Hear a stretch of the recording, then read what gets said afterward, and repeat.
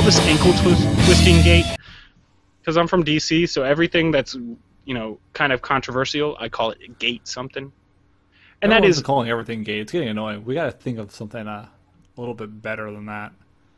nope. I'm going to call it gate. Ankle twisting gate is what I'm going to call it. But then that is Vontaze Burfict. That's a very interesting name too. He is a linebacker for the Cincinnati Bengals. This past weekend, he was caught very, very blatantly at the end of tackles, violently twisting the ankles of players that were down on the ground. First, he did it to Cam Newton, kind of tackled Cam Newton by the legs.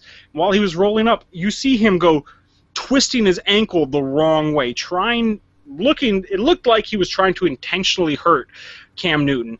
And then later on in the game, did the same thing and actually did hurt Greg Olsen, the tight end. And, I mean, it wasn't even close. Like, remember a couple months ago when we talked about J.R. Smith untying somebody's shoelaces at the free throw line? That's funny. Twisting and trying to intentionally hurt another player it's just wrong. I mean, how did this guy not get so the many chainsaw? Because Jameis Winston did something stupid.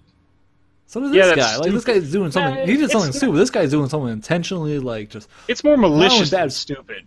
Yeah, this is vicious. Vicious is what you really want to go after. Stupid will take care of itself.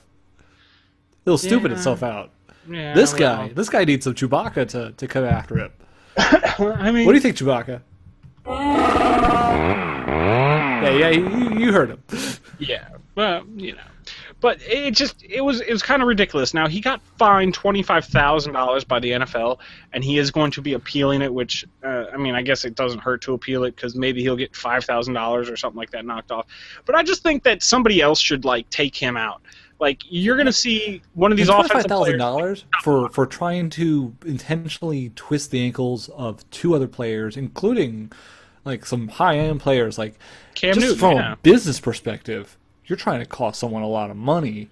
Yeah. Let alone the fact that you're trying to twist a bunch of guys' ankles. Yeah, now, and I'm all for... I know injuries happen in the NFL. It is a violent sport. It is very physical. These guys are hitting each other.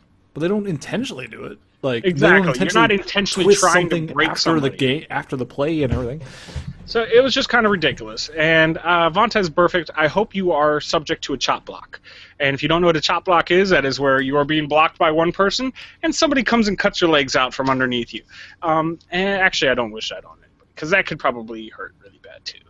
But this is just ridiculous. I think that he should get worse than $25,000. He should be suspended, if you ask me. I really think he should be suspended.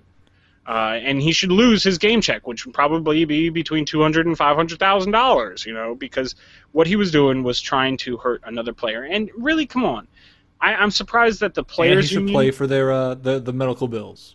Yeah, because he did hurt one player, didn't he? So yeah, he did, but I don't know how seriously, but he did hurt him. Yeah, so whatever it is. And it's funny that the NFLPA, the Players Association, is standing behind him, helping him appeal. This is a player-on-player thing, Yeah, that's what I'm saying. It's no, don't. We're not going to help you. You're trying to hurt some of our other guys. As opposed to one. You're hurting other players. It's not the league against you. It's you against other players, and the league is kind of telling you, no, you're not allowed to do that. So, maybe the Players Association should be fining him or whatever, if they have the power to do that. No, they don't. They do not. A union doesn't have the power. Well, I guess they might. They could kick him out. Wouldn't that be interesting if they kicked him out of the union? Would he be allowed to play? I don't know. I don't know if the NFL's locked in. I thought that they were a lock-in league that required you to be part of the union, but I don't know. That'd be interesting. I don't know. Let us know what you think. Hit us up, comments down below. Should he be punished more? Should he be punished less? Hit us up, comments down below. Of course, at What's My Face on Twitter, what'smyface@gmail.com, and Google Plus and Facebook. Always good ways of getting a hold of us. Let's move it on to some injury updates, and it looks like Calvin Johnson will be missing this week again. And so for all you people who own him in your fantasy league, this guy right here, and drafted him in the first round, this guy right here, and he's really killing your team. Yeah, I'm sorry. I feel your pain. And yeah, that's all the injury news I really got for you. So that's not bad. That's not a bad week. I'm sure there's other injuries out there, but I think he's the biggest, highest profile. That's the news. There were a lot of guys that had been pretty big players that were injured that came back this last week. So I guess things are doing better. Well, you can always hope. It's the NFL though; it's a physical sport. So when you I'm don't saying, have like, people it intentionally seems like a trying bunch to of twist people. your ankle off, usually you do better. So.